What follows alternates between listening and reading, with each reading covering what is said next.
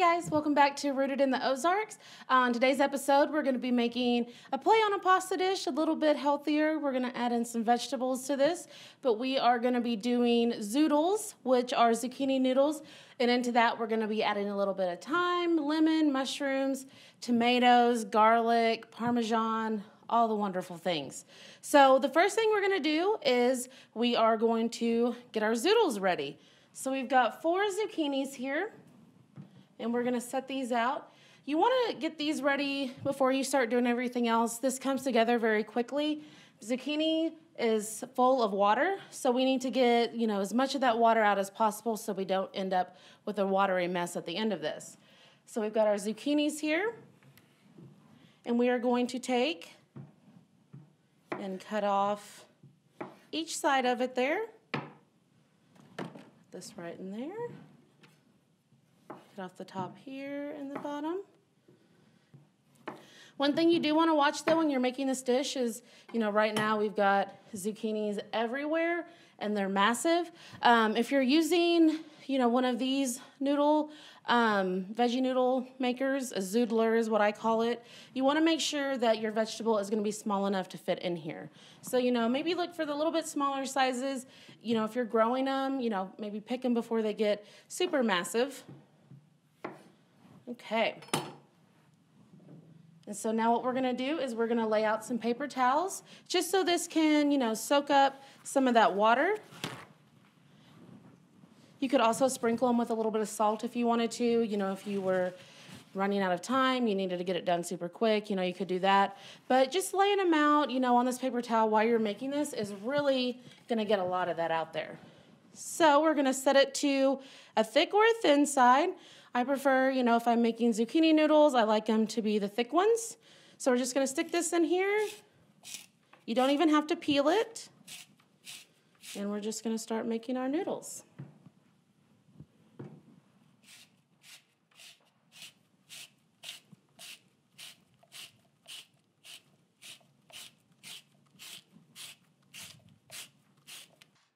Okay, so when you get to the end of this, for safety reasons, we're going to take this other end off of here and get out. This is a lot of the seeds, and that's what has a lot of the water in it.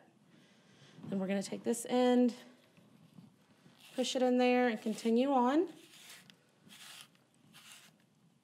I have cut myself a few times on this, so you definitely want to use that feature on it.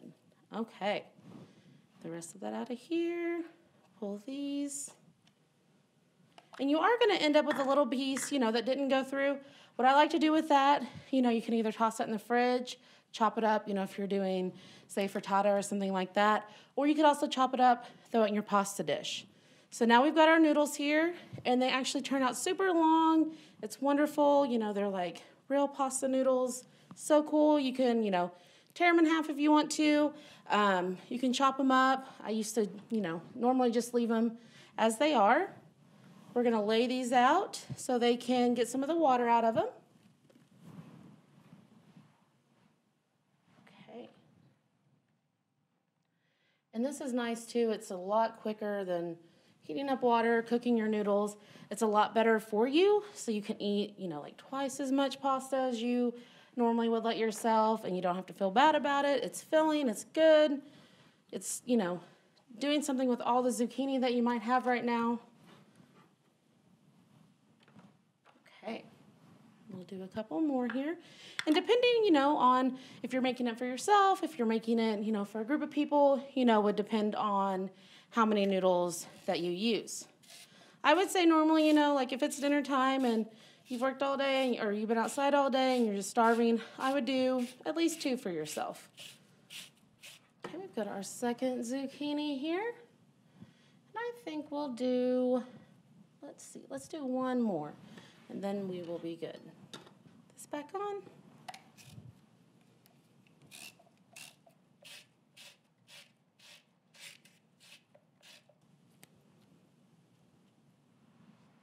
Okay, so we've got our 3rd zucchini on here. We're just going to lay that out. Perfect. Okay, so the next thing that we want to do is we want to go ahead and get our mushrooms ready to go in this. We've got some beautiful shiitakes from Sweden Creek. They're always delicious. We're gonna add in, this is gonna give you a lot of protein. If you don't want to add any meat, to maybe your dinner, or you don't eat meat, this is perfect. It's gonna have that nice meaty texture without actually having the meat in it. So we do want to clean our mushrooms, but we don't want to, submerge them in the water. If you submerge them in the water, you take a chance of bruising them, breaking them up, soaking in too much liquid into them. So you just want to take a paper towel and damply wipe them off.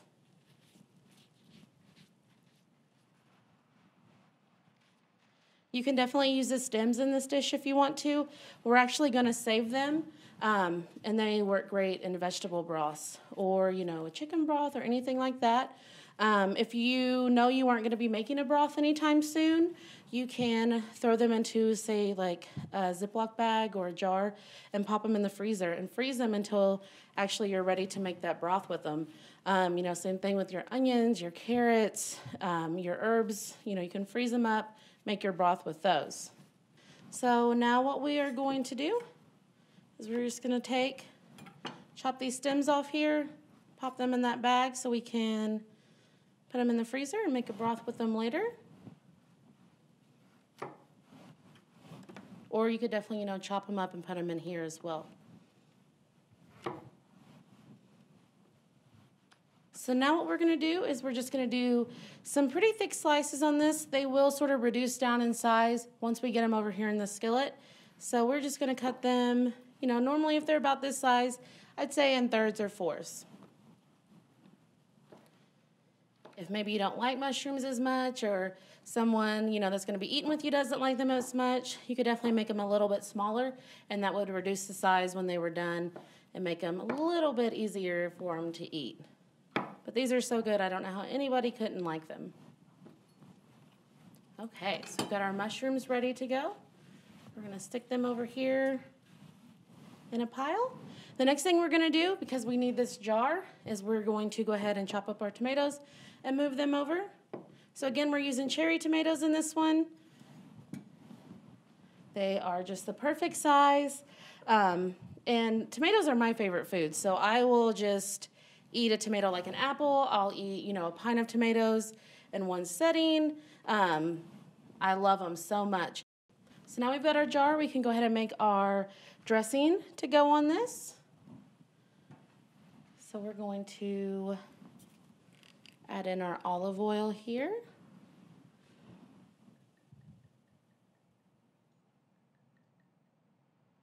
Perfect.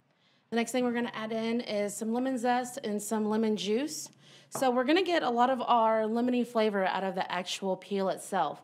You want to make sure, that you are using organic lemons when you're doing this. That way, anything that might be on the outside of the peel isn't going to go into your dish. So before we chop it open and get that juice out of there, we're going to go ahead and zest it and just move it around. Once you start seeing this white-ish area, that's when you want to stop. That's the pith. It's bitter. It's not going to be good, in your dish. You definitely don't want to add that in there.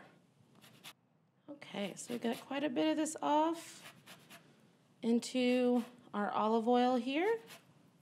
We've got some on the back. We just want to make sure we get the rest of that down there. Just sort of mix those up. All right, so we've got that. Now we want to cut this open. And we're going to get the juice out of here. If you've got a zester, definitely want to use that. If not, we're just going to squeeze this by hand. If you've got any seeds, that are just right there at the edge of it, you can go ahead and just use your knife, sort of get those out of there. Okay, so the next thing, we just want to add some salt and pepper in here. Very simple. Then we're going to shake this up, set it to the side, so then when we're ready to add this into our pasta dish, it can just go in super quick. We don't have to stop, and do this part of it. With salt, a little bit of pepper. I'm going to grab our lid here. Okay, that is ready to go. So we'll set this over here, and we will continue on. Since this one does cook so quickly, you do want to make sure that you have everything prepped and ready to go beforehand. We're also going to be using some more of this elephant garlic that we've used before. It's so delicious. It's mild in flavor. It's just wonderful. We're going to get this other one ready to go as well. So now we're just going to mince up our garlic here. And now we're going to go ahead and get this turned on and start getting it hot, because then we'll be ready to just throw everything in there.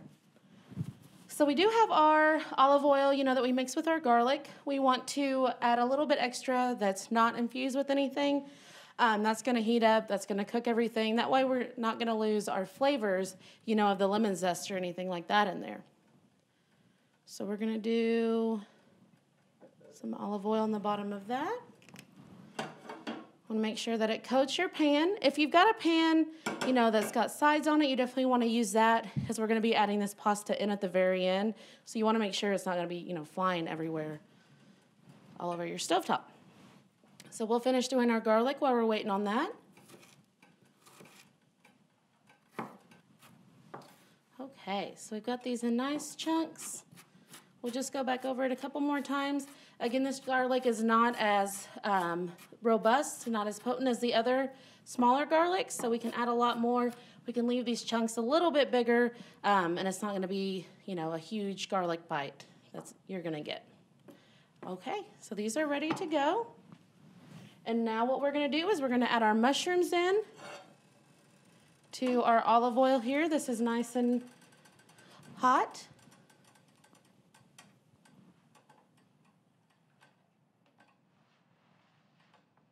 We want to listen for that sound. It's starting to sizzle.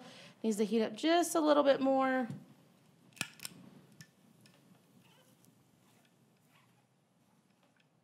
If you got some pieces that are stuck together, you can grab them beforehand. As they cook, they're, going to break down. And we don't want to add, all of them in when it's not like super hot, because then the mushrooms could soak in all of that olive oil. We'll have to add more. They'll end up being, really mushy. And make your dish not, as great as it would be. We're also going to get some thyme ready. Thyme is one of my favorites. It was one, when I first started using it, though, I sort of had a love-hate relationship with it. I just felt like it was a lot of work for such a small little herb. So I tried taking shortcuts with a few things. I was like, oh, it'll be okay. I don't need to add the thyme into it. And I was wrong. It definitely needed the thyme. So in my opinion, it's definitely worth the extra time to get it in your dish. If you don't have fresh thyme, or maybe, you ran out or whatever the reason, you could definitely use some dried thyme. The rule of thumb is if you're using a dry herb in place of a fresh herb, use half of the amount, and I would probably start with a little bit less than that, and if you want to add some more, you could definitely add some more at the end of that. So what we want to do is we're just going to hold this here and pull down. Okay, so this is hot now. We're going to add in the rest of our mushrooms here and let these cook for a few minutes, sort of break down before we start adding everything else in. There we go. That's the sound that we're looking for. We want to make sure that they're all coated with the olive oil. We don't want them to burn. Beautiful. Okay. Finished working on our thyme. You could definitely add in basil to this dish. We're going to add in a little bit of Italian parsley to it.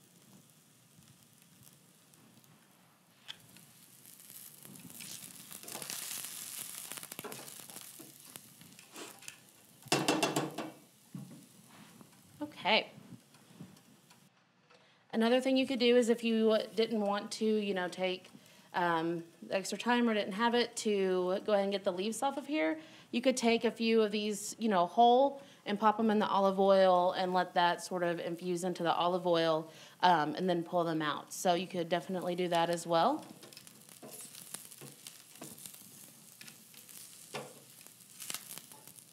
Next thing we're going to do is we're gonna go ahead and add in our garlic into this. Okay, so we've got our garlic. And just like with regular garlic, you know, we wanna watch this, make sure it doesn't burn. If your garlic burns in your pan, you know, you've gotta start over. So, let's go ahead and we're gonna stir these around. But we do want them to cook just a little bit, you know, before we add anything else in here because we really want to bring out that garlic flavor. Okay. Lift this off of here.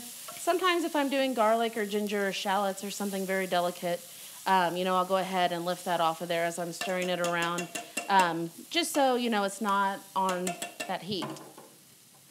Okay, the next thing we're going to add in is our tomatoes, and that's going to release some juices into this.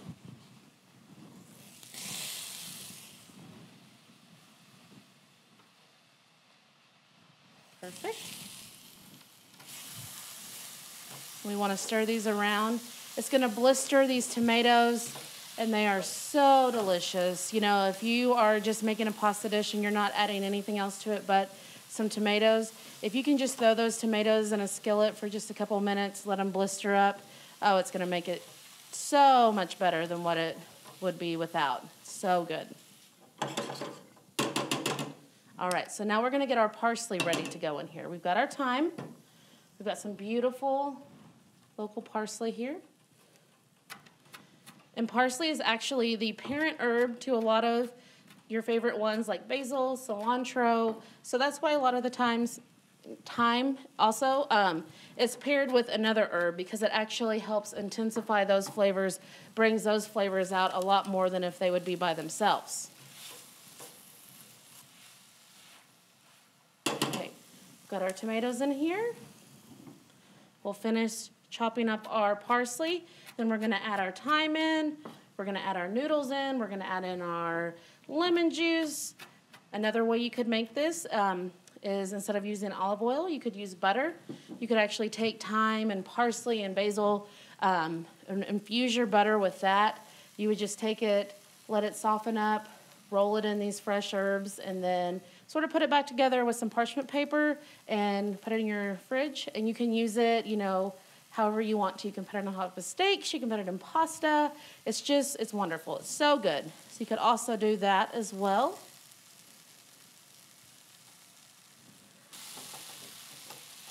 All right, so this is looking good. We're gonna go ahead, we got that thyme in there.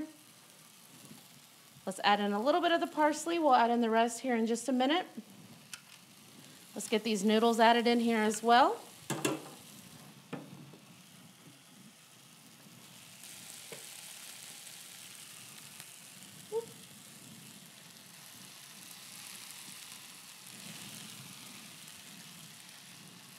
So we'll start with this and add the rest of that in just a minute.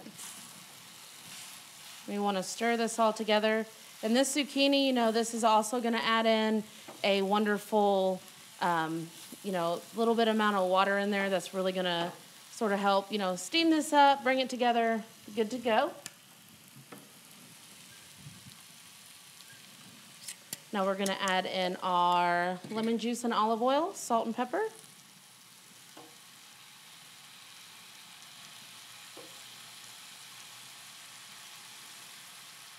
Got a couple of lemon seeds in there that decided they wanted to stick around, which I don't blame them. I would definitely want to go in this pasta as well. Now we're just going to mix everything together. Our tomatoes have broken down and then created a beautiful, delicious, you know, sauce on their own, mixed in with the fresh herbs, our garlic in here, our mushrooms.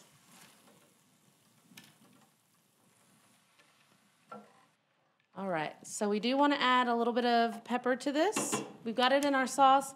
I like to add a little bit more in so that I can get on the vegetables and sort of, you know, help bring it all together. Fresh cracked pepper in. Okay, so we're going to take the last bit of our parsley that we have here. We're going to add that right inside there. Stir this all together. And this is going to, you know, help soften up your zucchini noodles a bit too. And you don't even necessarily have to cook them. They're very delicious, you know, raw. Our noodles are nice and bright. Our vegetables are cooked beautifully. We've got that nice sauce in the bottom here. So we're gonna go ahead and start to plate this.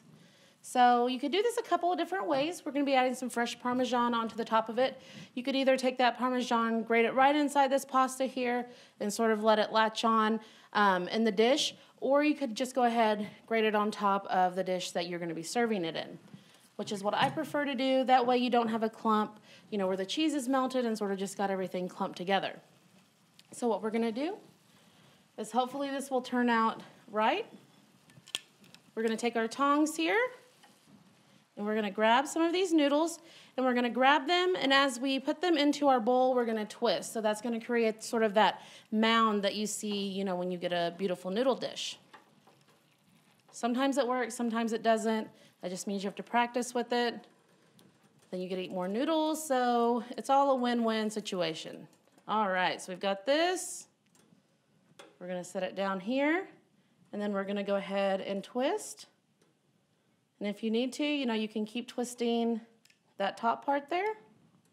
We can add a few more of our vegetables in. We need some more tomatoes, get some more of those mushrooms in there, some of that parsley.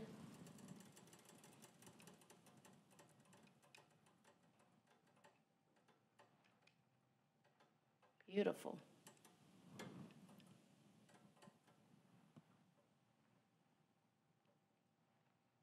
Okay.